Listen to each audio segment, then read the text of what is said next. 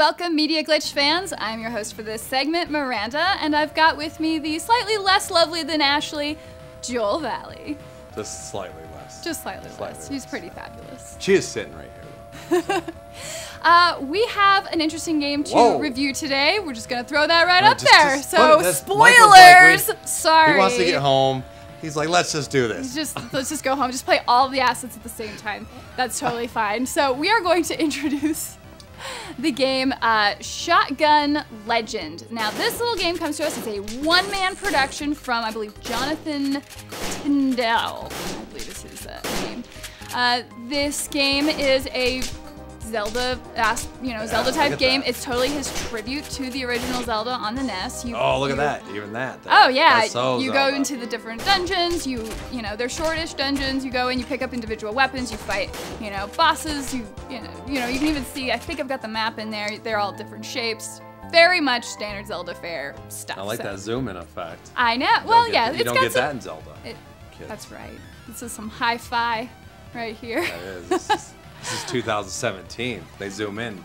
Yes. Now, I guess this is technically the second game from this developer. He has another one that takes place on, I didn't get a chance to review it too much, but it's very, very basic. So again, one-man production, which is pretty impressive.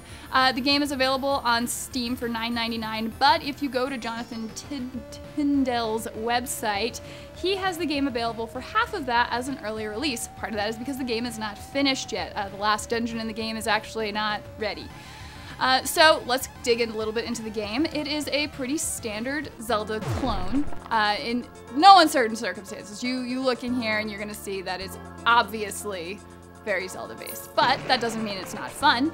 You have secret rooms. Fun. Yeah, well, yeah, it kind of does, right?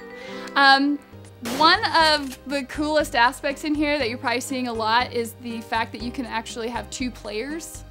Yeah, for sure. You have to be on the same screen, you just plug in the other controller, but you can have two players, which is a lot more fun than running around with just one because you're solving the different puzzles or whatever.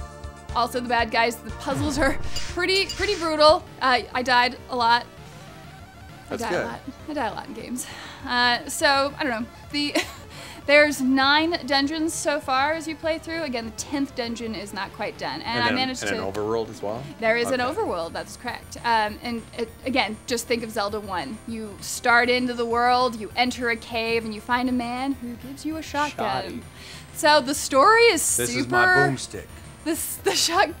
The Shotgun Legend, the Legend of Shotgun, is super weird. Basically, and I have the clip in here, but you kind of look it up. You basically play this dude who was just digging through a junkyard looking for a hubcap, and that hubcap just so happened to have some powers that sent him into another dimension that happened to be getting ruled by some aliens, and they need that hubcap, but it's shattered into 8 pieces? 8, 10 pieces? I don't know.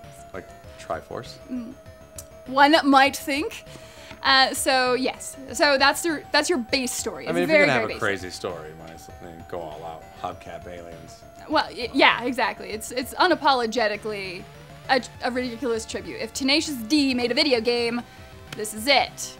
Now, the game isn't, it's mostly a Zelda clone, but it's got some unique aspects. Again, one of my favorite parts is the fact that you can have another player playing with you on it, which is really hilarious when you're dealing with the overworld. Now, you pick up a banjo that you played presumably poorly because that kills the ghosts. Some of the puzzles in the game, there's not a whole lot of them, but they're pretty cute where you shoot in the right place and you can remove blocks. They're very, very basic puzzles. There's save points throughout the game, these little medical first aid kits, and that gets you to, saved mark points. So if you do die, you come back there. It does remember how much health, and it even remembers how much ammo and stuff that you had before dying, so you don't end up losing out on that. You could experiment with some things. Just as a tip, don't underestimate how many hits like an object or bad guy can take, because you can fight for a while. I guess another thought's, it's a fairly simple game, and when all you have is a shotgun, you are going to use your shotgun for pretty much solving every single puzzle in the game. There's not too much depth to these puzzles. There's some occasional things that you'll use, like again the banjo. And in here, it's actually kind of neat. You find a gas mask to get you through some of the toxic areas of the woods, but you basically have a lost woods.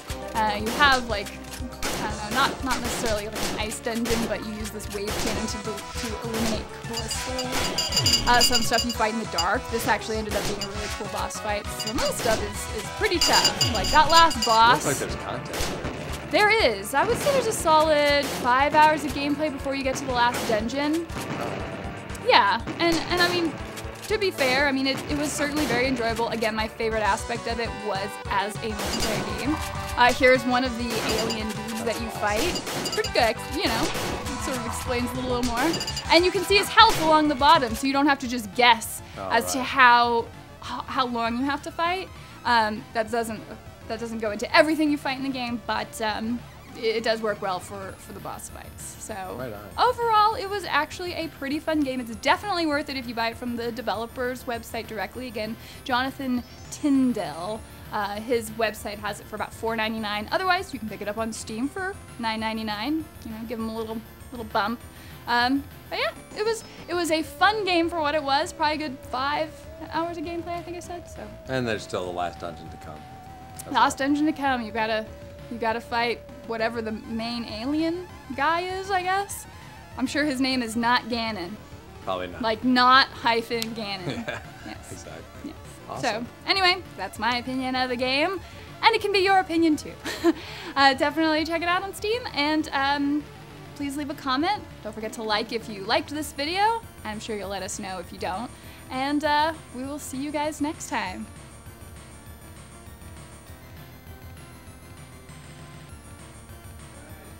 You're gonna